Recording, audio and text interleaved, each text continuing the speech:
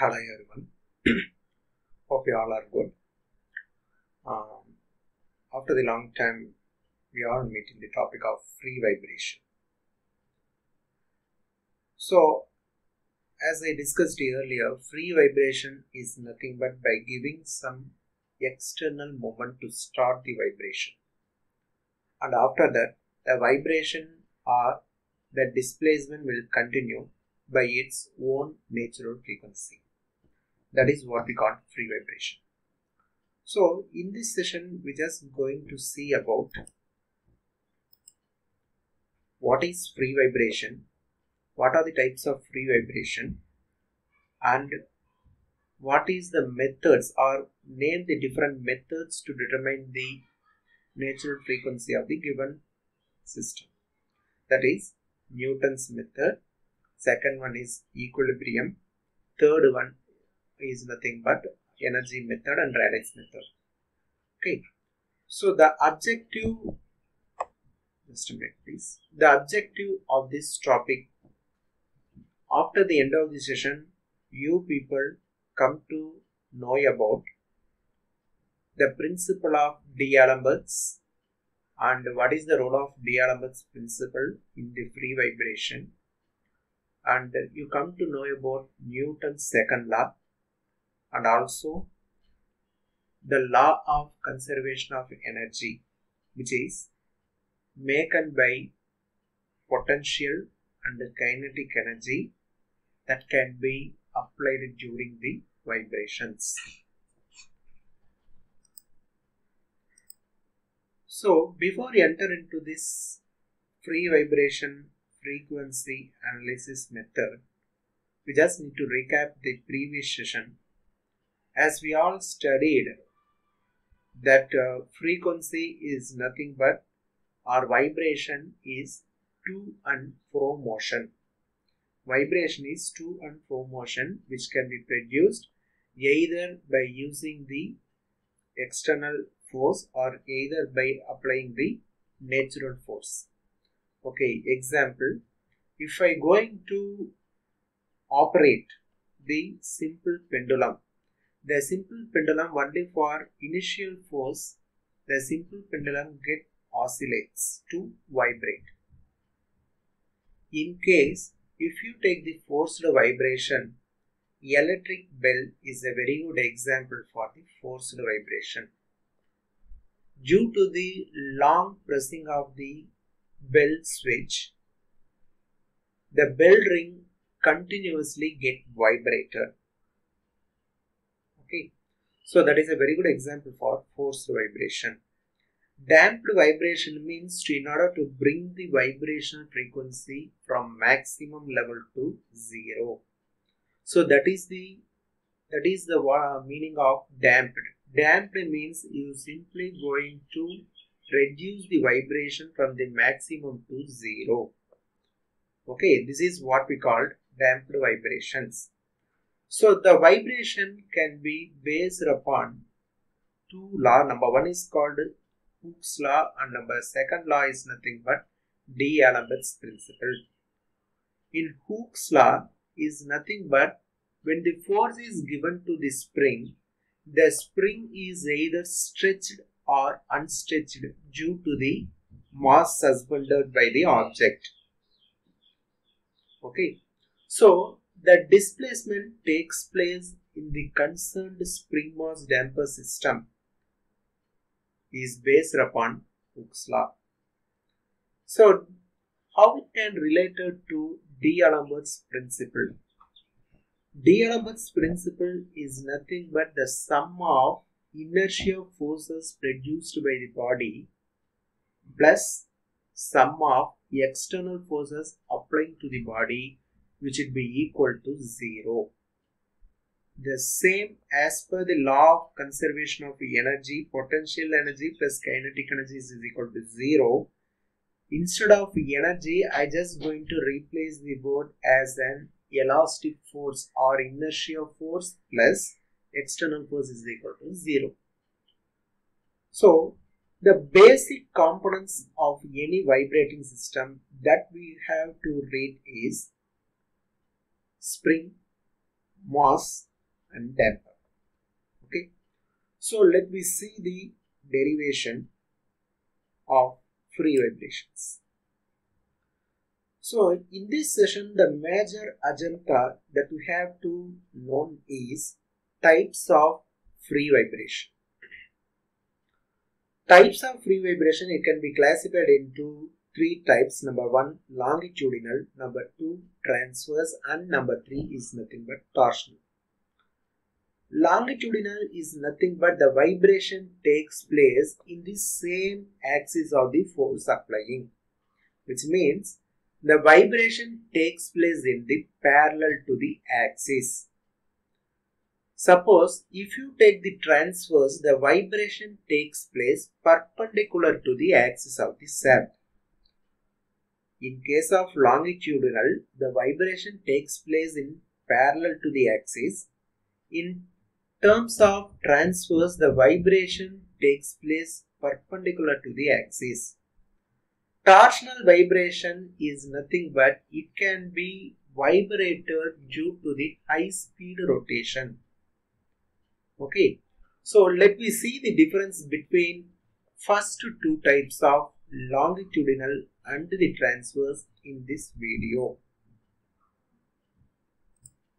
In a longitudinal wave, the disturbance that makes up the wave is along the direction in which the wave travels. Longitudinal waves are also referred to as compression waves. In a transverse wave, the disturbance that makes up the wave is perpendicular to the direction in which the wave travels.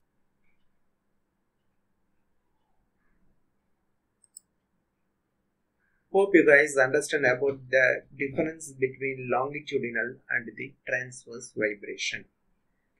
Okay. So first of all, let me see the importance. What is the importance of studying this vibration? So what are the things to know or things to remember before we going to find the natural frequency of vibration, and how it can be relevant to the Hooke's law and the D'Alembert's principle. So the importance to studying about this topic is whether the system, it can be either statically equilibrium or dynamically equilibrium. We need to analyze this first one. So if the object, if you're going to say it is a static equilibrium, means it should obey the energy law. It's nothing but potential energy plus kinetic energy, which would be equal to the zero. In terms, if the body is in rest, means the law of conservation of the energy played in the role. Suppose if the body is in dynamic equilibrium or when it is subjected to vibration, we have to remember the law of D'Alembert's principle. Here, in this image, you have seen potential energy. We know the formula. Potential energy is equal to half into kx square. Kinetic energy is equal to half into mv square. Inertia force is nothing but it is simply opposite direction to the accelerating force or the given force or the applying force. Okay. Simple harmonic motion equation you know about. X is equal to x into capital X refers to maximum displacement, whereas omega is nothing but there is some natural circular frequency. Omega is natural circular frequency. F is nothing but natural frequency. Okay. So how it can be, this topic can be relevant along with this law. As I said, in order to get the body in static equilibrium, the spring you have to consider without mass and by giving the external force in the third category. Now in this diagram you have seen the spring is without mass, because without mass means there is no stretching takes place. So by hanging mass, the spring gets displaced some distance, that is what we call it is referred as an x. Now by giving some externally applying force, that is what we call accelerating force, hence the spring is displaced one more time, it can be referred as an 2x. Okay. Therefore, in this all three diagram, first diagram refers to static equilibrium because of the unstitched position of the mass. Second one is nothing but the potential energy and the kinetic energy, law of conservation of energy. In the second diagram, it plays the major role. And in third diagram, you have to see the difference of D'Alembert's principle. Okay, so before we enter into the topic, or before we going to find out the frequency value, that potential energy which would be equal to the kinetic energy, accelerating force is equal to inertia plus, that is restoring force, what we call. And number third one, inertia force can be depends upon stiffness. So depends upon the mass, the inertia force getting varied. Suppose if you are going to consider the mass m is equal to 10 kg, or if you are going to consider the mass m is equal to 5 kg. So by giving some external force, the mass, I am going to push the mass by the same man for both the mass objects. Means for the 10 kg mass, it can express the high level of inertia. In case if you take the 5 kg mass, means it can be easily moved by using the less value of inertia. Therefore, the amount of inertia of the mass can be depends upon value of the mass or stiffness of the body. So the additional deflection takes place only because of the external force. So now let me see, since our topic is an vibration, generally the speed can be referred in terms of RPM or referred in terms of rotations per minute. But in case of vibration, it can be expressed in terms of cycles, that is nothing but number of cycles per minute, or otherwise it will be as in frequency. Even if you take a real-time example, earthquake can be recorded in terms of frequency value.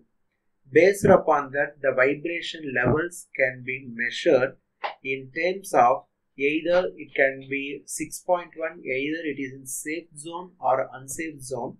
It can be determined by using the number of cycles. So the natural frequency is nothing but number of cycles per minute that you know. Okay, so to determine the natural frequency of the given system,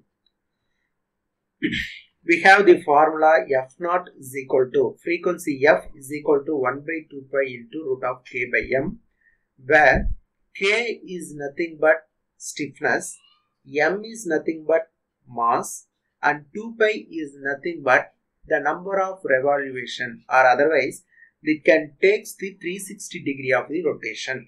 Okay, here you compare these two diagrams. Hope it is clearly visible to you.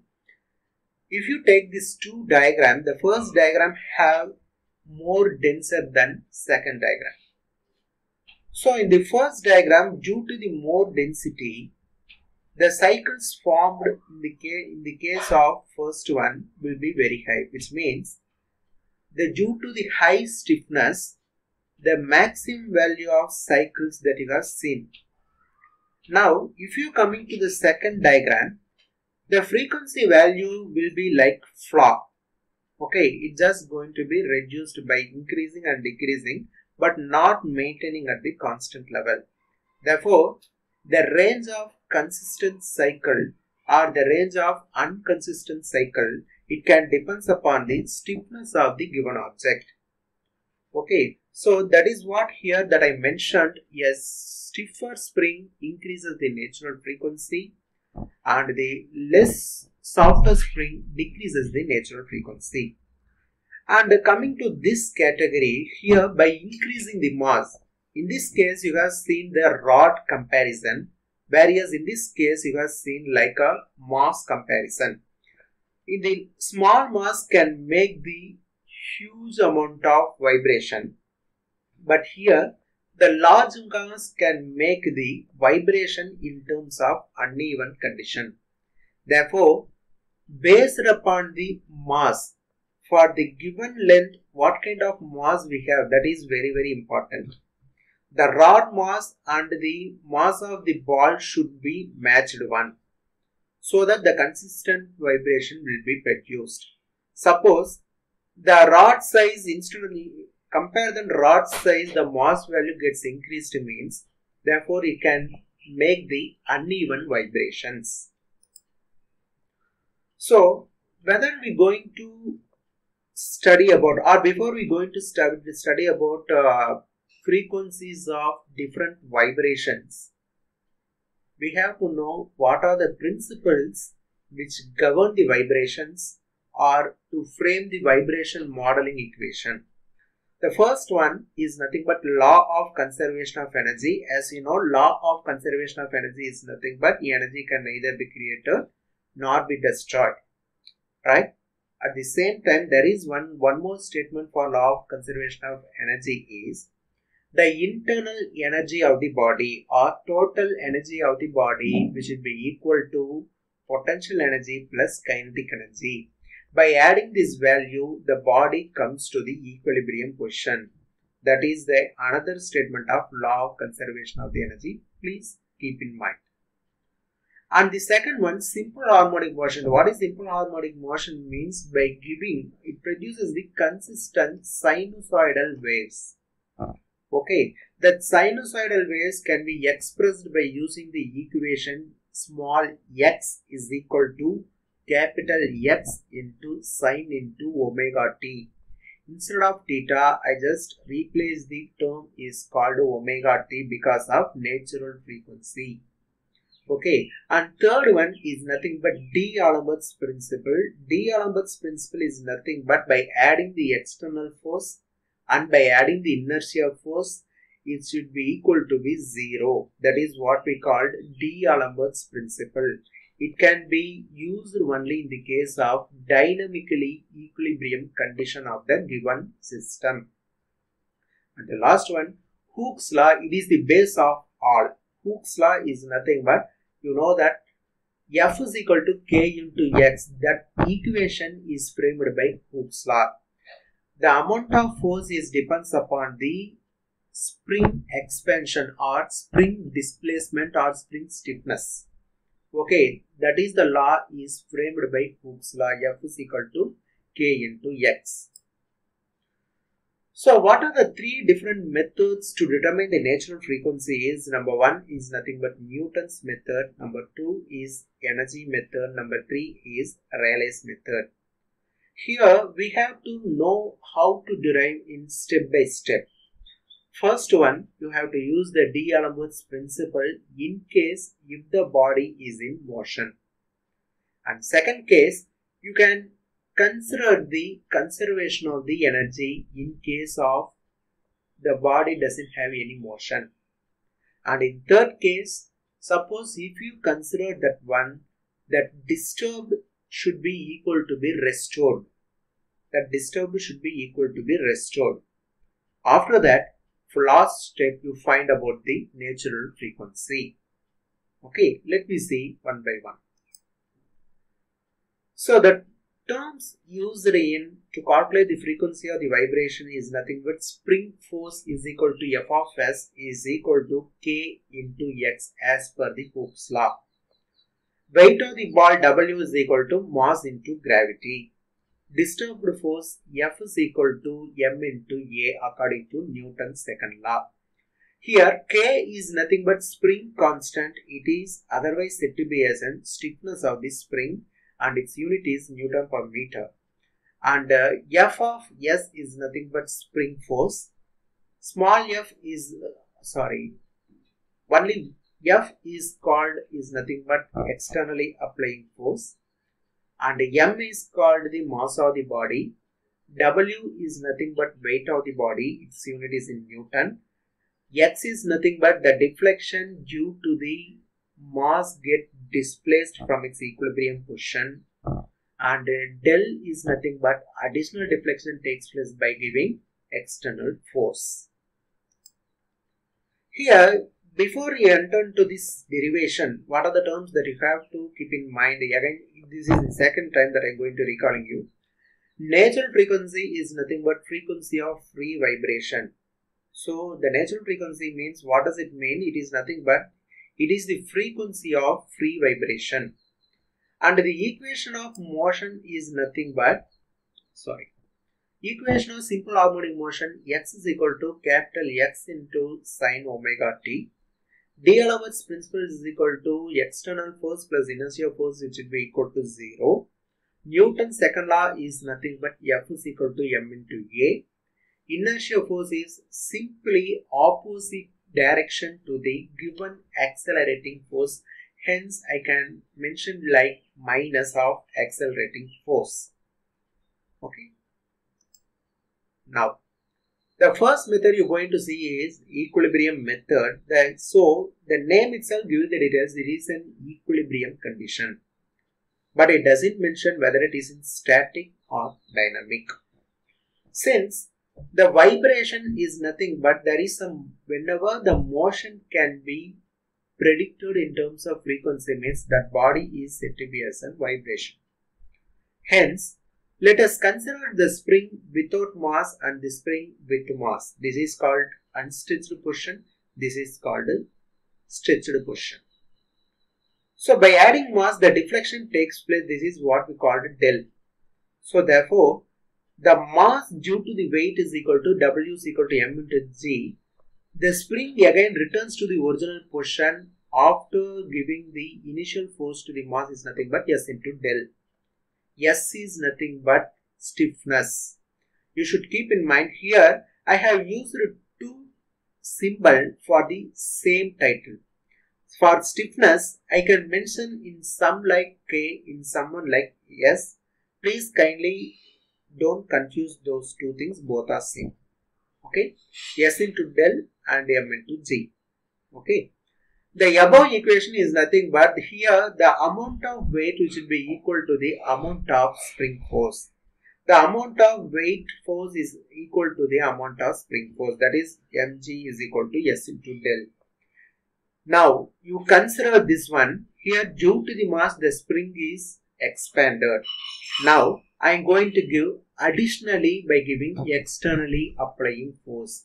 Hence F is equal to m into d square x by dt square.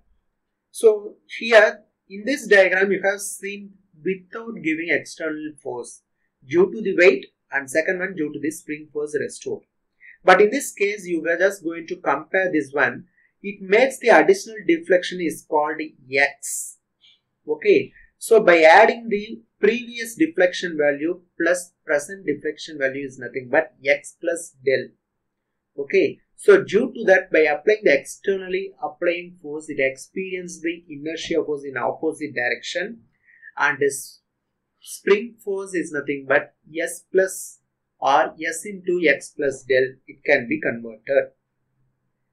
Now the spring or restoring force is equal to W minus. So the opposite W minus, it can be opposite in to this direction. Therefore W minus S into del plus x.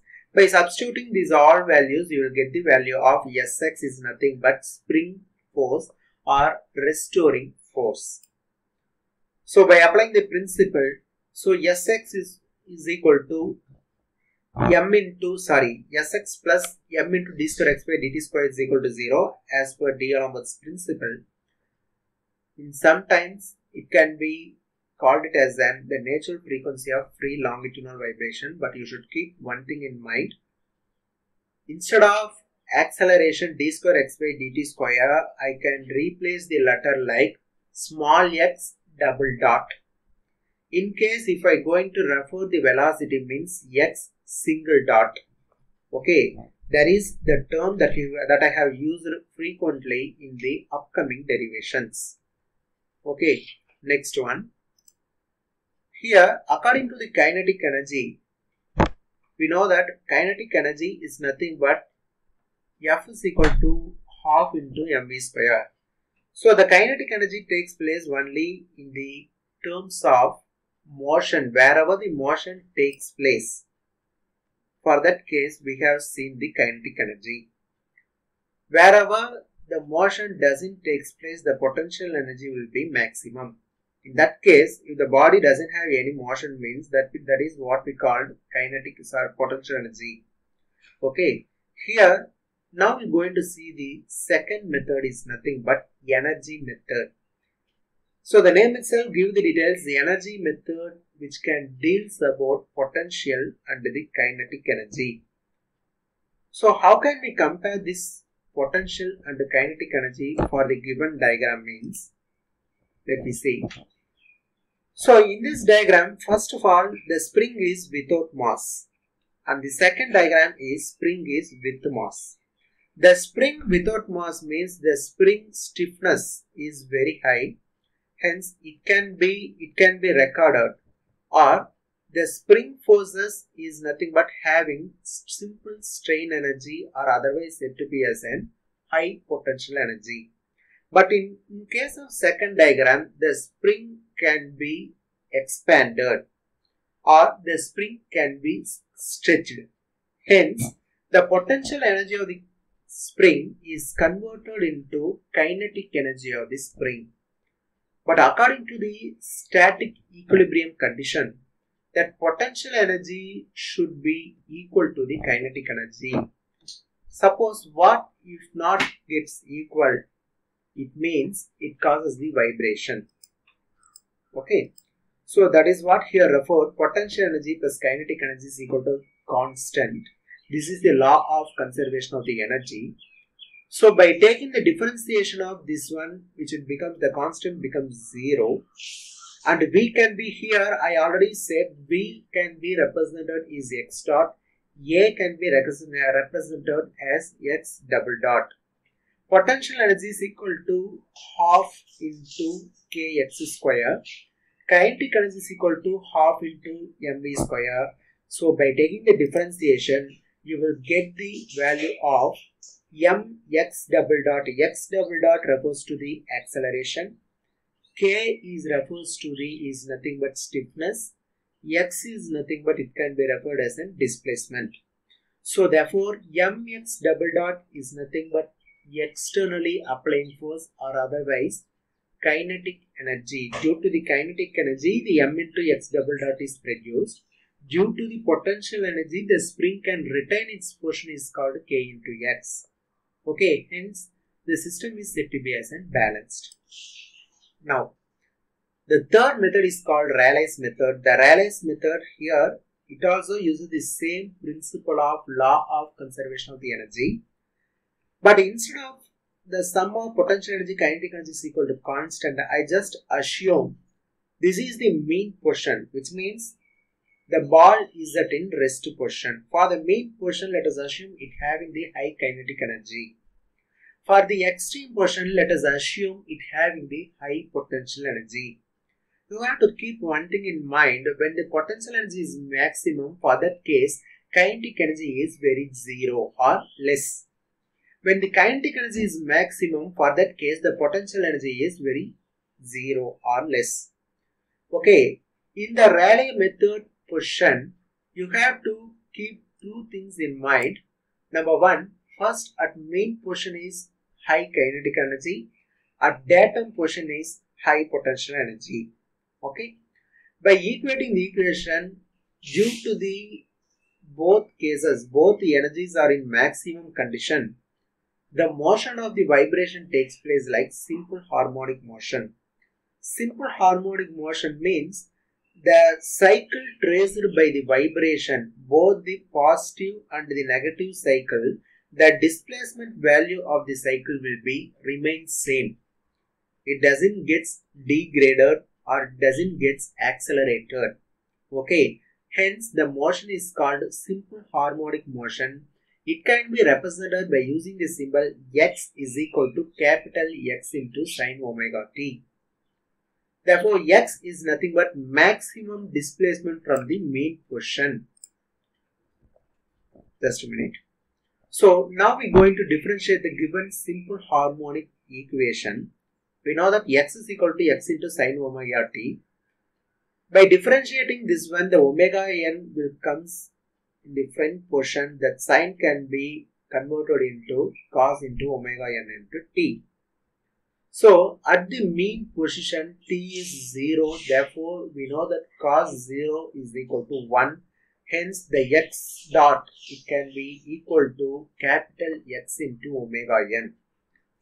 According to the Rayleigh method, the potential energy at the extreme position, which will be equal to the kinetic energy at the mean position.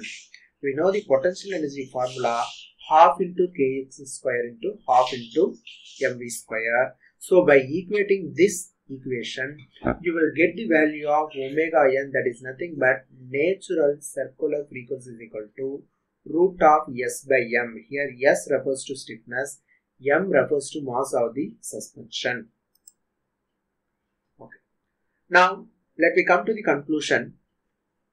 Here in this session we have seen about the three methods called energy method, Newton's method and Rayleigh's method to determine the natural frequency.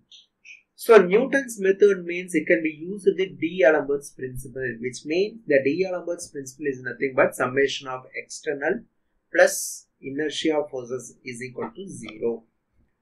And in case of energy method, I can use the law of conservation of energy.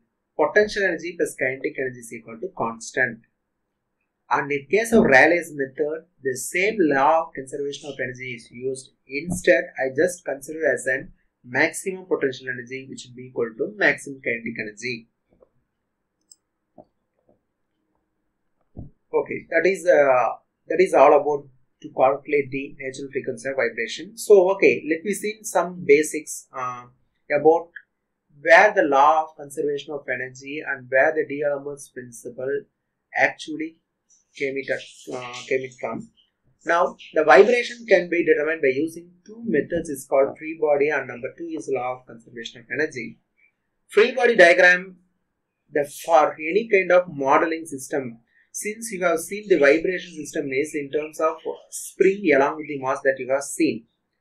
For any kind of mathematical modeling or free body diagram, you can be analyzed by using these two principles. Is called D'Alembert's, number 2 is Newton's second law. In case if you consider the datum position, means it can be based upon law of conservation of energy. For that case, the energy method and Rayleigh's method has been found out. So it is a very basic. Kinetic energy is nothing but the amount of kinetic energy of the mass is depends upon the amount of force given to displaced. Okay, so the amount of mass displacement or the amount of force can be applied. It is what we call kinetic energy. So we know the formula, kinetic energy is equal to half into mv square, but we don't know how it comes from. Here, if you go into plot, whenever the force is increased, the displacement traveled by the spring body is also increased. If you go into plot the diagram, it comes like right angle triangle. We know the formula of right angle triangles is equal to half into width into height. Instead of width, I just replace as an x, or I just replace as an f or m. And instead of height, I can replace as an f. F is nothing but m into a. Instead of a, I can replace an dv by dt. Therefore, by plotting the graph, I will get the value of mv square. The next diagram that you have seen is potential energy. Potential energy is nothing but the body experienced by its own position. That is what we call if you are going to define the potential energy, means by virtue of its position, which means based upon the datum position, the potential energy is varied. That is what it can be clearly stated in the potential energy statement. Okay, when the height of the datum is increased, and as well as the potential energy also is considered to be increased. So by using the right angle formula, that due to the huge displacement taken upon with respect to height, half into kx square that you got is nothing but stiffness of the spring or stiffness or strain energy into x is nothing but displacement. Okay, hope you guys know about all the basics and the topics related to the energy methods and what are the methods to determine the natural frequencies. Okay, let me meet in next session. Thank you so much.